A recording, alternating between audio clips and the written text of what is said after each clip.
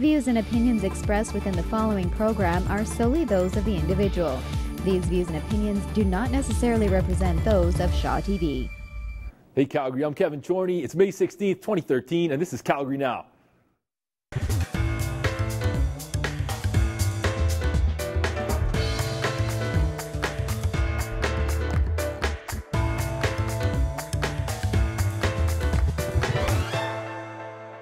Within Calgary's buzzing music scene are a few gems. They're small, growing, and amazing, but not noticeable unless you're looking for it and paying attention. One of these gems is Calgary's hip hop scene. It's a unique collection of artists of all mediums, music, visual art, and dance, and includes promoters, fans, and venues striving to create work in the community, support the talent that is here, and celebrate those from across the country and around the globe. In true Calgary spirit, it's being done because of the Calgarians who love it and want it to be here, and being done from the ground up. From weekly showcases of local music, dance, and art, to bringing in the legends of hip-hop for sold-out shows, Calgary's hip-hop scene exists and is putting down lasting roots. It sure took its time, but Calgary's hip-hop scene seems to be alive and well nowadays. But that's not to say Calgary is simply producing quality hip-hop music, which our city definitely is. Rather, hip-hop culture as a whole has blossomed in our city steadily over the past decade. Calgary has produced award-winning breakdancers as well as established and legitimized graffiti artists whose artwork is commanding top dollar at art shows. And yes, some very thoughtful and talented MCs and DJs, many of whom are doing a solid job of capturing the spirit and pulse of our city in their music.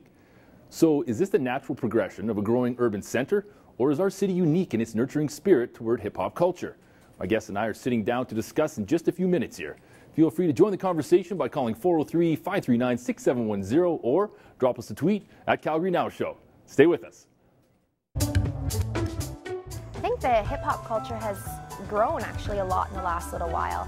I think for Calgary we've kind of had this idea or notion that we're total country city and it's all country music and that kind of thing. So not that country music isn't awesome, but it's great to kind of see this shift really just towards recognizing what's already here. I think that a large part of the success of kind of emerging hip-hop, whether it's local artists or more shows coming to the city, has a lot to do with the promoters directly. That's the biggest thing that I've noticed is when you're dealing with hip-hop, it seems that the actual promoters of the show or the festival or whatever it is that's going on here in Calgary pump the crap out of it in terms of promotions, which is great because through social media, you know, Facebook, Twitter, that's how I'm finding out about what's going on in Calgary in terms of hip-hop culture versus, you know, seeing ads on TV or reading about it in newspapers and magazines and stuff. So I think it's growing and it's largely in part of just promotions and social media. So I think it's awesome. Joining me is Adam Hicks from Dragonfly Empire, Benny Johnson, the man behind the 10 at 10 Hip-Hop Showcase, and Rebecca Dawn, a hip-hop MC. Guys, thanks a lot for being here. Thanks for having us. I want to hear all about you briefly. Benny, tell me about yourself. I'm just a regular guy, an MC, promoter. I run my own business. It's a graphic and web design company. So in between, I try to stay in the arts and stay in the business world. Hip-hop aficionado, it sounds like. Entrepreneur, connoisseur of sorts, Perfect, I guess. Perfect fit. Yes. Thanks again for being here. Yeah, Rebecca, my pleasure. An MC. Yes, I'm a hip-hop MC. I work with a crew called Controverse Collective, and I'm also on the roster for Girls on Decks, which is Calgary's longest-running all-girl DJ collective, and I'm one of the co-founders of the Freestyle Olympics. Busy person. And then the busiest man of them all. I was born and raised in Calgary, which, you know, definitely feel like a minority sometimes these days, telling people you're a native Calgarian. Sure. So I really had a chance to kind of experience Calgary when there was no hip-hop culture. Fell in love with hip-hop in the early 90s. I love movies like Juice and Boys in the Hood. It really brought me into that culture and that kind of art. And yeah, followed the music avidly. Had a radio show on CJSW promoting hip-hop music for better part of 15 years now. Wow. And me and my man TK founded Dragonfly Empire, and we've been doing that for a decade now plus. So. I'm a big fan of Dragonfly Empire. I think a lot of people are. You guys are definitely making waves, right? Mm-hmm. So let's get right to it, guys. Why is it that the hip-hop scene in Calgary seems to have seemingly blown right up? It seems like it's a pretty big scene now. What is unique about our city you think that's allowed that? I think it's a combination of things. I think it's just the actual people who want to see this stuff kind of coming to a bigger halt. I think, like you said before, just being born in Calgary, you've seen it kind of blossom. That's because there's a lot of people from out of town, myself included, who are just like, yo, we're in Calgary now. Where's the culture? Where's the hip-hop scene? Where's some live music that can kind of be a part of. And I think a combination of that and a lot of people who were kind of behind the scenes trying to bring that stuff in has really gave an avenue for people to be like, yo, there's a scene here, let's get involved, let's be an artist, let's be an MC, let's attend an event, all that kind of stuff. Yeah, sure. Is it that big? Is it, or am I off the mark? Hip hop is big in Calgary, is it not?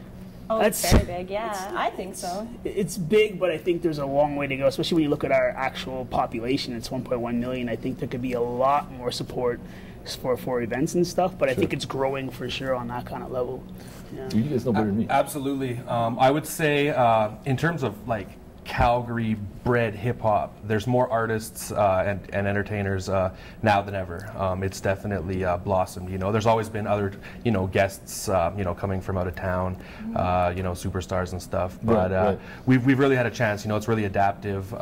Social media. There's a chance for people to build. There's a chance for people to promote themselves without having a big machine behind you.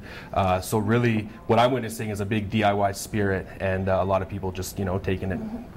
You agree, Rebecca? I do, and I think, it seems huge to me because hip-hop is my life 24/7, so to me it seems that the scene is just massive because it takes up such a massive part of my life. But I think the really cool thing about the scene is that it's kind of got so many different subgenres that are really active. Like, for example, there's a battle scene where battle rappers will duke it out, and that's really male-dominated, aggressive type of thing. But then there's these festivals that will bring in the whole electronic music, and they've got Tai Chi workshops and vegan cooking, and there's MCs rapping there too. And so that's another incarnation of hip-hop. And then personally, like, the place that I think the heart and soul of hip-hop for me is all the reaching out to the youth that's been going on, because there's programs through Calgary Young Offenders Center and Boys and Girls Club and Global Fest where actually different types of artists from all the elements like graffiti, dancers, MCs will go to places where there's high-risk youth who are looking for kind of role models and something to give them direction and guidance, and they'll teach them hip-hop art.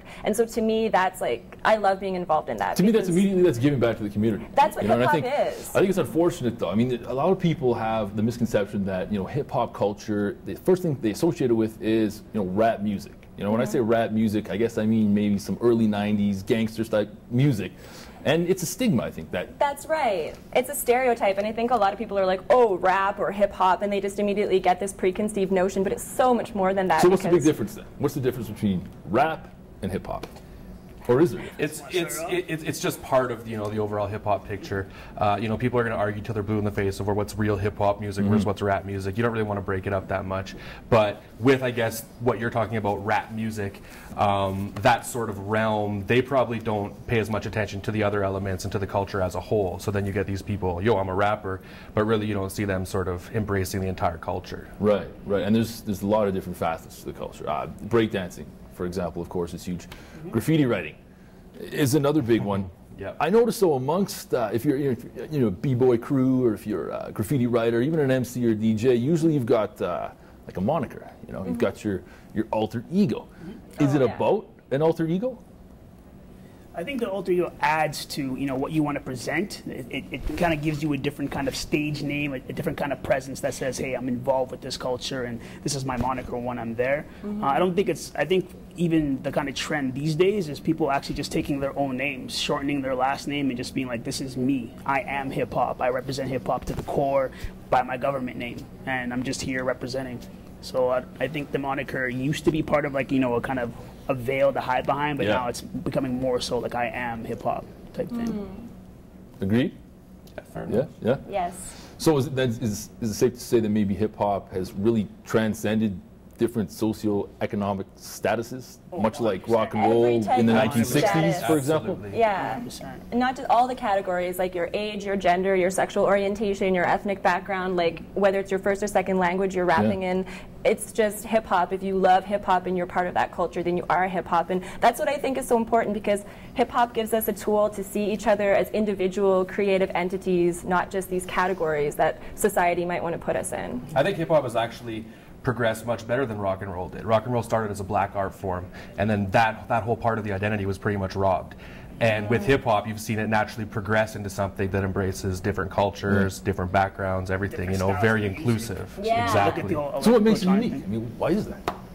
Well, I think hip hop was the first kind of like real growing sampling genre, where it really took from a whole bunch of different genres to make that genre grow. So every single day when people are just like, "Oh, that's not real hip hop," it's like, the basis of hip hop is to sample, is to grow, That's is right. to become something completely okay, different. Is it real hip hop, or are we just expanding your limited view of what And hip that's hop exactly is? what it is. Okay, by sampling, as a DJ, by sampling, you're somewhat paying homage, are you not? Absolutely, absolutely. I mean, as someone who samples, I wouldn't be taking the work of another artist unless I love their music and tremendously respected them. You know, so it's pretty simple. That's true. And even in our lyrics too, like I sample, like I'll reference different MCs that I respect, and then a little later on in my lyric, I'll drop their name and let you know who I'm talking about, right? It's Yeah, for sure. It's one of those things too. Like if you're paying attention to hip hop and there's something that's really trendy at the time, and you kind of mention it, it's kind of like the who's who. If you're paying attention, you'll pick up on that. So it's kind of always about sampling. It's about helping each other. It sounds like there's a real spirit of community. Yeah, Absolutely. building on the foundation. yeah, for sure. Now, I mean, I know I imagine I know you've traveled, definitely. Is it the same spirit in other cities where artists want to collaborate and create something unique to our city? Or is that kind of broad amongst the whole culture around the globe? From what I've noticed, I've only done kind of like, the North Americas and stuff. It seems like the bigger cities, a lot of them do have their identity, and it's usually shaped by one artist, though. Like one artist who may have blown up or something in that kind of aspect. Like right now you're looking at Drake coming out of Toronto, and he's really kind of representing Canadian hip-hop. But before him, there was Chaos. There's guys like Kanon, who you will frequently hear about at the festivals and that kind of stuff. Chaos, Fantastic music, right? Yeah. But I think Drake finally took it over to that like mainstream element where he's actually, if you look at the records, he's the #1 hip-hop selling single artist of all time. Past Jay-Z, past Kanye, past everyone, he's had the most singles, hip-hop singles. And he's from Toronto. So I think when you look at Toronto, you're kind of just like, you think of Drake's kind of circle that kind of represents that, but it's still, what else can you do to kind of represent your city? I don't think too many other people are doing things that are... No, you definitely make a really good point, though. And like with Toronto, before it was Drake, it was Cardinal. Before that, it was Socrates. And whenever you have these breakthrough artists, they really do help sculpt the scene, influence their peers, and then that's when you start to get more of a uniform identity. Calgary, we haven't had a breakout artist like that per se, who's like huge, like killing the pop charts. So therefore, you have all these factions that are really trying and pushing what they do. And because you don't have that big fish in the water, people are a little more, willing to just try their own thing. Doesn't it lend itself to more creativity, more Absolutely, music? Absolutely. For sure. I think that's a double-edged sword, because as much as people like Drake and Cardinal really help bring the spotlight on Toronto, Toronto's one of the most diverse cities in the world, and there is so much hip-hop, so much culture from there, so many different styles. Yeah, of course. You really need to look beneath the surface wherever you go. Yeah, for sure. Same can be said with New York, too. When you look at the styles, the old New York style was a certain style of hip-hop, very lyricism, organized and stuff, but now today it's really kind of more of the trap hip-hop beats. Toward the beat, though. And the southern sound, because I guess the whole world now is more global. It's socio-global, so it's really hard to say that sound is just from there, from New York or whatever. It's a lot harder to have little isolated niches, because your favorite artist could be, you could be checking them out every day all the way on the other side of the world. So that's going to sculpt your sound rather than who's in your neighborhood. It's fascinating. It is. It's fascinating. Folks, we're going to take a quick break here and hear from our Rant Pack. We'll be right back after this. Stay with us. I think the hip-hop culture in Calgary is in a constantly evolving state. Everything's growing at a pace. Certain things in culture scenes outpace and outgrow each other at different times. I think that the hip-hop culture in Calgary is growing at a faster rate now than it used to in the past. I think that the venues are starting to realize that this is a viable thing, as long as the promoters keep their end of the bargain and the acts keep their end of the bargain, and then everything can grow. Everything needs to start at grassroots level. It's not just the music, it's also the dance that comes along with it, and the respect culture that comes along with hip-hop culture is probably on the brink of about to explode in Calgary. Artists like Transit and Dragonfly Empire are ready to break onto the major scene, but it all comes down to that balance between selling out and making money doing what you love. You have to find a balance doing that. Otherwise, you're going to be in big trouble and stuck being in the underground forever or being considered a sellout.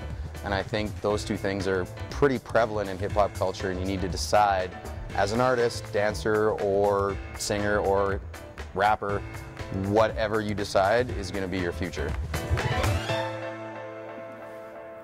Hey Calgary, welcome back. Tonight we're talking about Calgary's hip-hop scene. Don't forget, you want to get involved, shoot us a tweet, or you can get us on the ringer.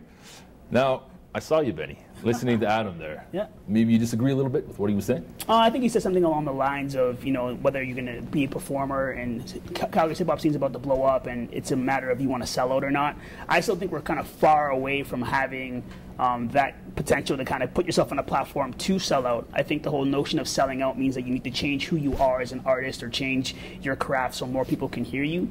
But I still think there's still a lot of people who need to understand maybe what hip hop is as like a whole to get to that stage, to get to that stage, and then to kind of appreciate that, and then to say, oh, okay, your style hip hop like this was before, then to get it on Vibe 98.5 or Virgin 98.5 or whatever to whatever it is. hear your stuff. Yeah, I'm not a listener, to be honest. I gotta wonder though. Calgary, you know, we've kind of been known around Canada, especially, and I guess arguably around the world, as the Stampede City. Yeah. Is there motivation amongst the hip hop community, be it whatever the genre of art form we're talking about, to maybe change that perception of our city through the art form? This might be mildly off topic, but I think the biggest irony around that is that the Calgary Stampede was founded by a New York-born rancher. Oh.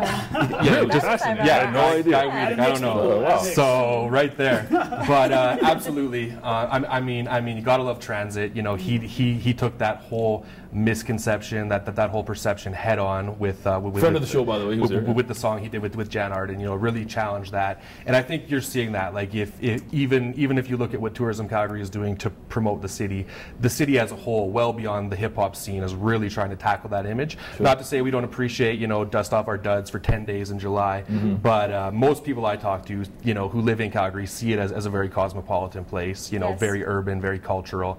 We just happen to have that element, which, you know, we can embrace. Yeah. You know, we don't have to hate it. Is it part of your motivation, Rebecca? Part to counteract Stampede? Yeah, maybe shy that stigma away a little bit. Well, I mean, I suppose I don't really think about it in terms of a reaction. I'm more just progressive. Like, I agree with Adam. I see it as being a cosmopolitan place that's vibrant with its arts, culture. Cultural capital of Canada. Well, yeah, so I'm just immersed in that. So every day I just see myself building. And maybe when I do go outside the city, people kind of reflect that perception back to me. But yeah, I guess with my art, I can teach them that we are so much more than that. We have such a diversity of different types of artists here. Clearly. I want to talk a little bit about the universality of hip hop. I know we touched on it briefly earlier. Your motivation. I mean, you got to look at female artists like you know, Roxanne Shante comes to mind.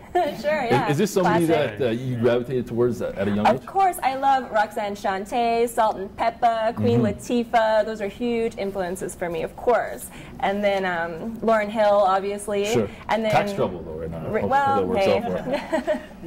Principles. And, yeah. But it's, I mean, it's always been like that. That's at its core. I think hip hop has been so accepting.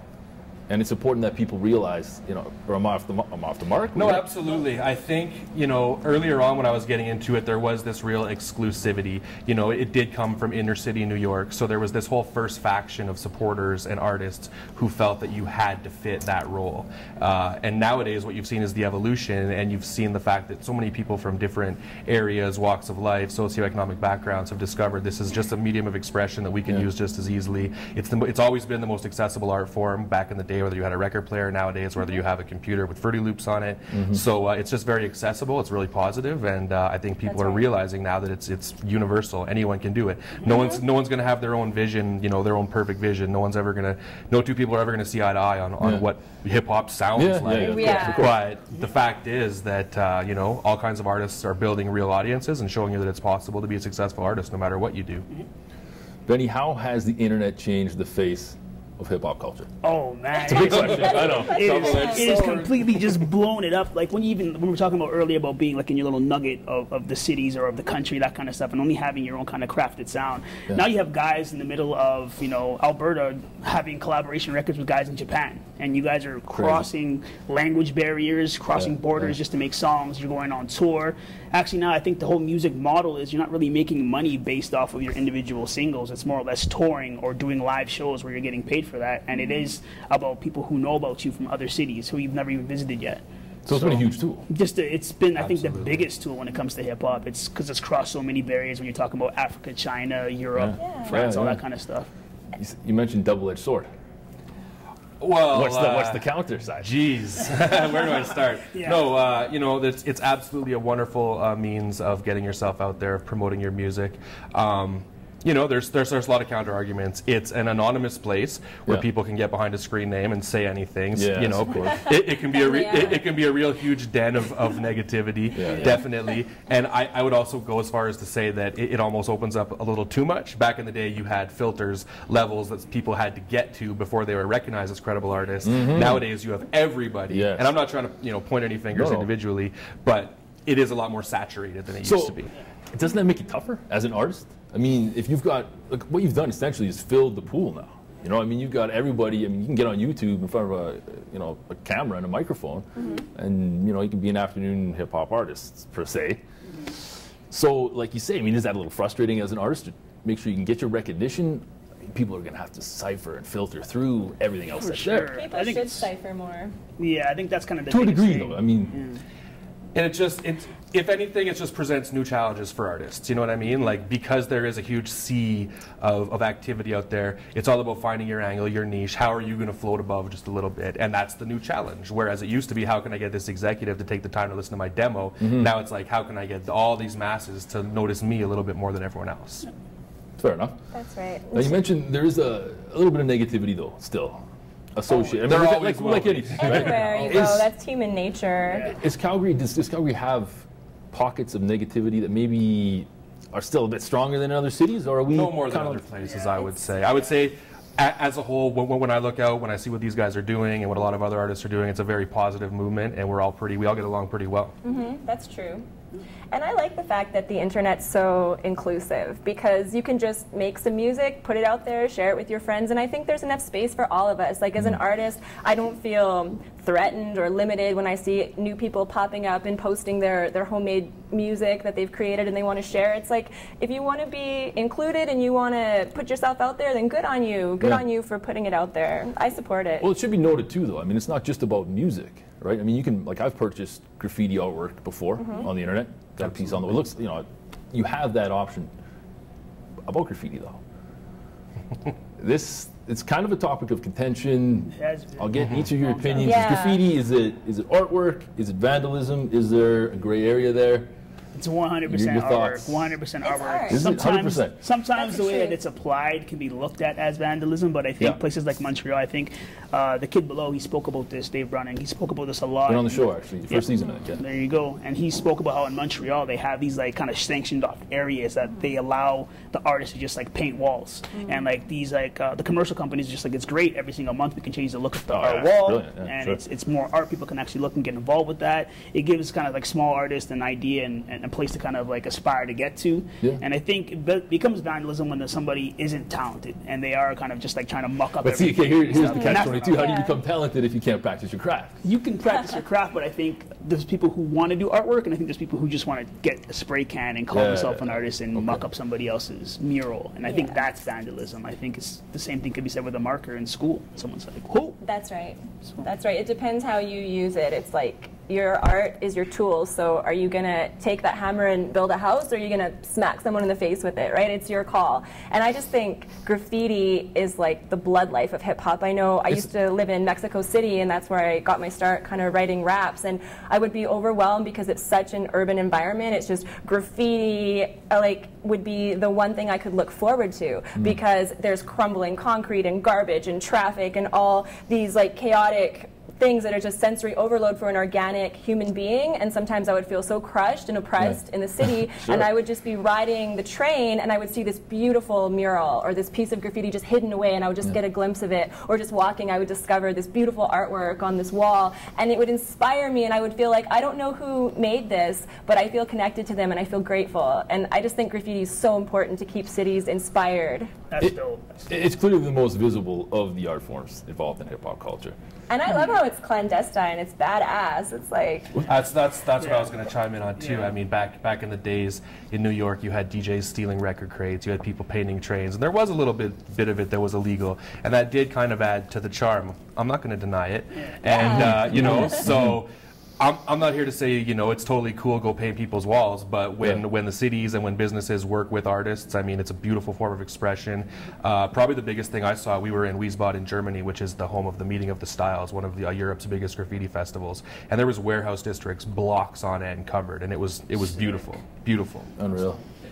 So how do we curb it in Calgary? I mean, it's still kind of, it's definitely viewed as they negativity. overcurb it. Let me tell you something In about Calgary, Calgary. like, what do we need? We need more legal walls? Is that going to help the cause? We need less legal walls. I have a friend who's less legal. She got her friends to come in and paint her front fence with graffiti because she's a hip hop dance instructor, and her homies are out there painting her fence, which she's asked them to do, and they got stopped 3 times by the police. Yo, what are you doing here? Stop that. That's graffiti. And you can't have any symbols, even on your own property. You're not like allowed to put symbols in Calgary. I think that's whack. The city's pretty conservative. Yeah, too conservative. But I think with business hip-hop, owners, I mean, just come on, there's a gray area there for sure, guys. For sure. Yeah. And I think it also graffiti transcends past just graffiti. I think visual art as a whole is part of what hip hop is. Graffiti art being that kind of representation, able to do that on the outside platform and stuff. But there's always been sketchers, drawers, people who are able to kind of make these masterpieces in a public setting, like you said, in Mexico City, taking a ruin and making it a masterpiece because of the color.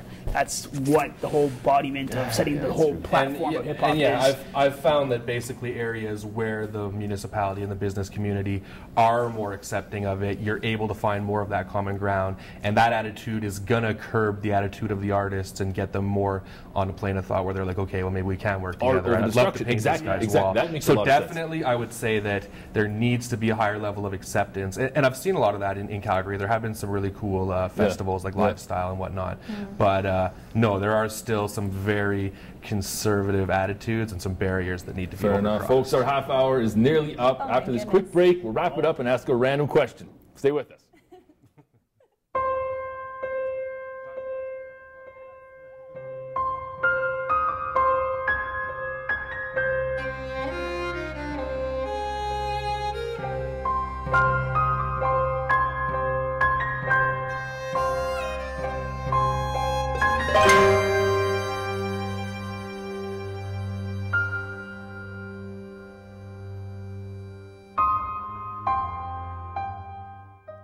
Hey, Calgary, welcome back. All right, guys, now to end off the discussion, I'm going to ask a random question. Okay, the way this works, honestly, you have to take my word for it. I've got no idea what's on these sheets of paper.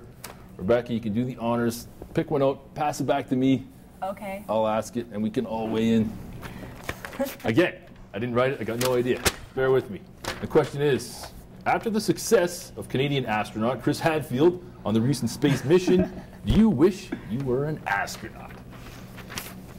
I'd love to be an astronaut. Everyone on the planet would know my name. Are you serious? No, I mean, I think one of those things is, right now being an astronaut, there's only, I think, a handful of people that would ever even get to be up there for the next, like, 50 Definitely years. Definitely a huge privilege. Right? Privilege, you can just say, yeah, I was on the moon, man. So, you know, like, I think that's a human experience outside of, like, skydiving that not that many people can do. I wouldn't want to do that. That's not my thing. But just... You flew around in space. Yeah, saying I'm in space. That's... What do you think, Rebecca? Well, actually, yeah, you know, I went skydiving. Actually, last summer I went skydiving, and then I went straight to the 4+ Urban Arts Expo. So I was on an adrenaline rush, and I think that's as close to being an astronaut as I'm ever going to get because of the self-discipline component, which I'm more of a freestyler. Yeah, cool. Yeah. Adam, what do you think? I wanted to be an astronaut from an early age. I would jump in there. I'd fly, and I'd sing some David Bowie. Likewise. Space Folks, Oddity. Yeah. That's all the time we have. Thanks, everybody, for joining us. Hopefully, we've shed some light on what we think is an interesting issue. Of course, you can keep the conversation going on Facebook as well as Twitter. And if you have a topic you want us to discuss, don't be a stranger. Drop us a line. Take care. Great job.